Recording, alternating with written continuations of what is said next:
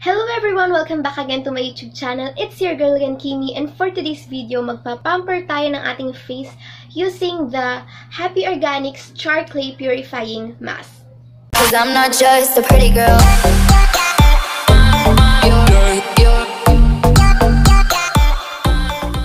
Let's have a quick small background about sa brand name na The Happy Organics. Year 2014, ni-launch ni Happy Organics ang kanyang pure organic na mga produkto. Yung mga products ni Happy Organics was made here in the Philippines, pero some of the ingredients nanggaling dito sa Pilipinas and yung iba naman galing sa Australia. Now, let's move on and magpunta na tayo sa isa sa kanilang mga products. And ito yung The Happy Organics Char Clay Purifying Mask. This is how the actual product looks like. It comes in a plastic na jar and then yung takip niya is parang metal na parang magaan lang na pagka-metal. And then pag binuksan niyo siya, may takip siya dyan. So may patakip siya para sealed na sealed and hindi matutuyo yung inyong product. And then nakalagay din dito yung kanyang ingredients. Yung price niya pala is 200 pesos for 50 grams na siya. And then yung ingredients niya and then yung directions. Ngayon, basahin natin yung claims niya. Nakalagay dito, a supercharged pure Bentonite Clay mask with the power and benefits of activated charcoal to detoxify and illuminate your skin in just 10 minutes. This creamy, non-drying formula addresses dull and tired-looking skin to reveal and purify even a radiant complexion. It also says here na siya ay detoxifying, pore-minimizing.Hydrating and skin lightening. So, may apat siya na promises. Yung smell naman ni Char Clay Purifying Mask is sobrang nakaka-relax. Para siyang may cooling sensation pag inamoy and hindi siya matamis, medyo matapang siya, pero yung pagkamatapang niya parang nakaka-relax, sobra yung amoy. Bago natin siya i-apply sa aking face, basahin muna natin yung directions niya kung paano siya gamitin. Sabi dito, apply an even layer on clean dry skin, leave on for 7 to 10 minutes or until dry, then rinse off with warm water. Pat dry face and apply facial oil or moisturizer. Ngayon, babasain ko muna ang aking face, tapos ipapat dry ko siya para mas kapit na kapit. Kasi pansin ko kapag sa isang dry face mo lang siya i-apply, sobrang hindi siya kakapit. So, kailangan medyo basa-basa.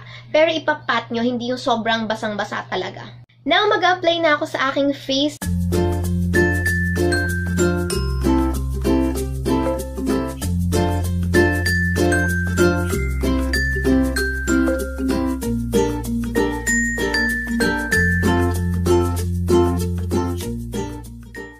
Ganito na yung magiging itsura ng mukha nyo kapag nakapag-apply na kayo itong Char Clay Purifying Mask. So, mag-aantay na lang tayo ng 7 to 10 minutes and malalaman nyo na huhugasan nyo na siya kapag medyo parang nagbabaku-baku na yung pakiramdam or parang talagang matigas na siya and medyo naguhulog-hulog na yung ibang mga products kasi nga dry na siya. 7 minutes na yung nakakalipas and nag-times up na nga yung aking timer. So, ganito na yung magiging itsura nung Char Clay Mask pagka natuyo. Para siyang lupa na nagbibitak-bitak sa mukha yung feeling and ang sikip na niya sa mukha ko. And some of the products is pumapatak na kasi nga sobrang tuyo na siya. So ngayon, hugasan ko na siya and I'll be right back.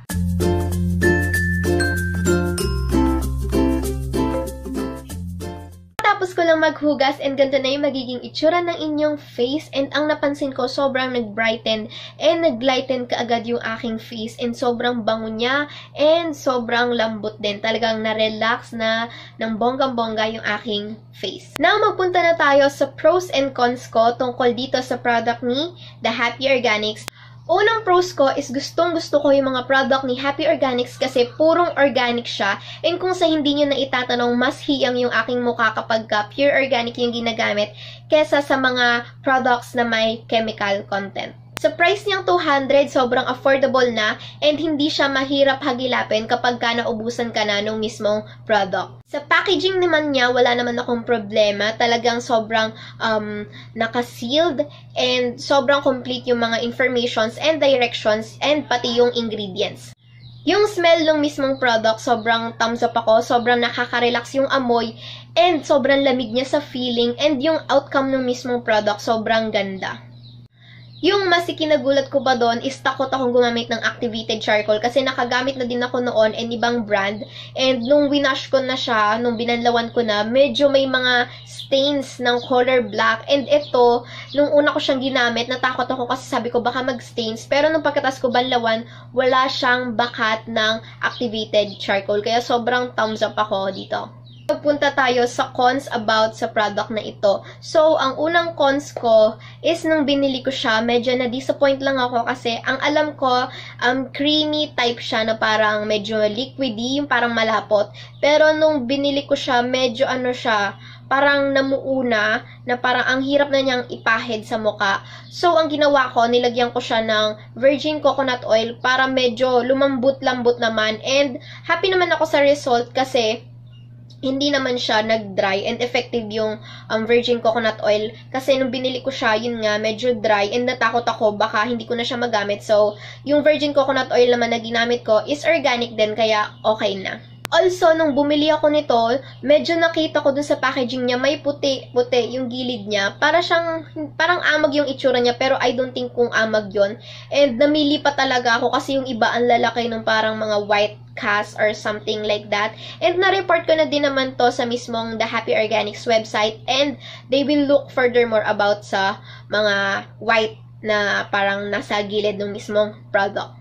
So, that's all for my video review dito sa Happy Organics Char Clay Purifying Mask. Sana nag-enjoy kayo and if nakagamit na kayo nito, you can comment down below kung anong mga naging experience mo, kung gumana ba sa'yo, kung tumalab ba sa'yo, and I'm happy to read all your comments. Also, please don't forget to subscribe down below to my YouTube channel and don't forget to click the notification bell button para always kang notified and updated kapag may every upload ako. So, thank you everyone and I'll be seeing you again in my next video.